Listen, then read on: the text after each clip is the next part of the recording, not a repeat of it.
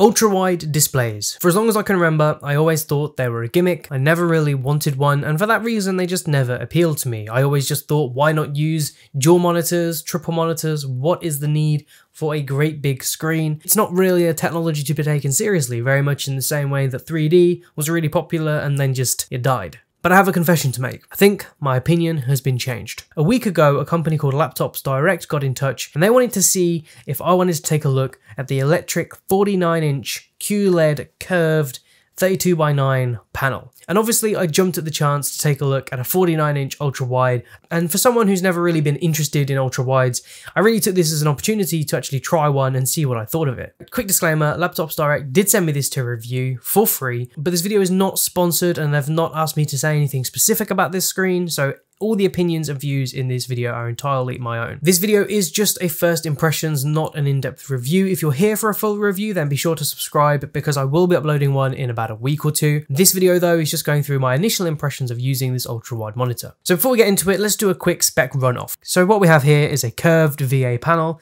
a 5120 by 1440 resolution, a 32:9 ratio, 3000 to 1 contrast, 120 Hz refresh rate, and a 4 millisecond grey to grey response time, although I always take response times with a pinch of salt because I know that they're not always entirely accurate. Now, in terms of overall quality control of this panel, I've not seen any dead or stuck pixels, and to be honest, it seems pretty perfect. This is a VA panel, so the colour accuracy isn't going to be quite there as, say, an IPS display, but in all honesty, I found the colours to be really good on this. Whether they're accurate, I don't know.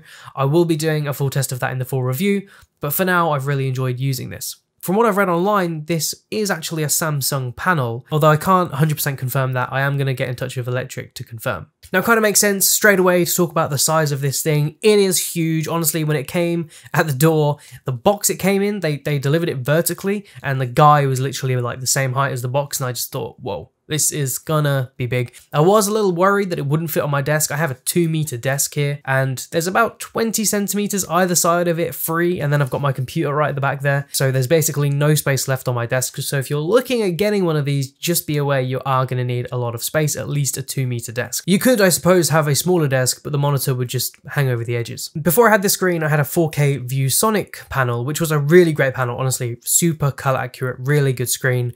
But that was 4K, so obviously it was 2160 on the vertical resolution, whereas this is 1440, so technically this is actually a downgrade in resolution. But in this video, I'm going to explain why that hasn't really mattered to me in my day-to-day use of this screen, and why actually going from 4K to this hasn't been a sort of bigger jump as I'd expect. In terms of the design of this monitor, it's really quite minimal, and I actually really like that. Even though a lot of the specs of this are aimed towards gamers, the design itself isn't overly gamery in its like looks. I actually really quite like the minimalist style of this. I think if you're someone that just does a lot of productivity tasks, this screen would fit in fine and not look really, I don't know, not have that real gamer aesthetic. The one thing I do wish this monitor kind of skipped on was the logo on the front. It's quite big and white, and I'd rather it maybe been a little bit smaller, or maybe like, I don't know, debossed or something, and not so white, maybe like a nice silver or something that kind of reflects against the light. That's not really going to affect the day-to-day use of this screen though, so it's not really a big deal. Now, the stand that you get with this does have a bit of a gamery aesthetic, especially with these kind of red highlights on the top, but to be honest, again, you won't see this behind the screen. Out of the box, the stand does have cable management, which is really nice, and the stand enables you to adjust the height, and also you can tilt the screen as well. In terms of the actual build quality of this monitor, I'd say it's pretty good, especially for the price point, so no complaints from me. Now, this is the first curved screen that I've ever actually used. I've seen curved screens at like my friends' houses and stuff, but I've never really been that interested in them. Again, I thought that was a bit of a gimmick, similar to the whole ultra-wide thing in general. I think this is actually quite immersive, especially if you're playing games, but even for productivity, if you're editing with Premiere Pro, for example, having that kind of wraparound feel of all of your interface is actually kind of nice. One thing that's great is that a remote is included. This is something that I wish all monitors had inside the box, because it's so much easier to navigate the menu with a remote control. I hate fiddling around with the buttons on the bottom of a monitor, so I really love the fact that electriQ have included this. So let's talk about using this for creative tasks. Multitasking, as you can imagine, is absolutely fantastic on this. 49-inch ultra-wide works out as essentially having two 27-inch screens side by side. I have really enjoyed using this, especially for editing with Premiere Pro and even some photoshopping as well. The thing that I really love is that if you're using two dual screens, you can't really extend what's on one screen to the other without having a big line through it. And a lot of the time it doesn't really work either. Whereas with this, you can actually basically use 2/3 of the screen for one application and the other third for something else. Or, you know, you can break it up however you really want to. And with Windows 11 coming out with that new split screen interface thing where you can split the screen up into different sections, a monitor like this is going to be really useful. If you're a video editor, retoucher, color grader, Photoshopper, or whatever kind of job you do, even if you're someone who just does Word documents, I think you're going to have a lot of fun using this screen real estate. Now, one concern I think a lot of people have is their necks. Is your neck going to be having to move around all the time to actually use this screen? And I must admit it was a concern of mine when it first came. I thought to myself, surely if I wanted to use this edge to edge, I'm just going to be sat here doing this all the time, right? It's been fine. I've had no problems with it. And in fact, what I do is I just put my Windows central and then everything around it, I can just like drag off other things. So if I'm doing stuff on the internet, I'll put it right in the center and then I'll just put like Spotify off at the side or something like that. If I am editing in Premiere Pro, for example, I can stretch it all the way to the edge and then a quick glance or head movement isn't going to cause me, long-term issues. So that's not really been a problem for me. For gaming, this is an amazing screen. It runs at 120 Hz refresh rate, so you're going to be getting a much smoother gaming experience. And to be quite honest, I don't think I can ever go back to 60 Hz. So that ViewSonic that I mentioned earlier was 60 Hz. And I thought that was fine. Like I gamed like that for years and I just thought 60 Hz, whatever, this is fine, this is no problem. What a fool I was. If you're a gamer and you've never used above 60 Hz, I really recommend it. And I think given the range of monitors out right now and the price that they are, I don't think there's any excuse anymore to be on 60 Hz, to be quite honest. Now in terms of ghosting, this is a VA panel and I know that VA panels can ghost a little bit. This did have a bit of ghosting using the UFO tests online, but in all honesty, I've never seen it in games and it's never been an issue for me. Now one thing you may be wondering is, do games support this 32:9 wide resolution? Well, some do not, but most do. So I've been playing Rainbow Six Siege, and although 32:9 apparently was supported at some point, Ubisoft have kind of updated it and broken the game apparently according to Reddit, and I have to play this at 21:9. Even at 21:9, it's still a really immersive experience, so if you are playing any games that have an issue with 32:9, 21:9 should still be possible on most.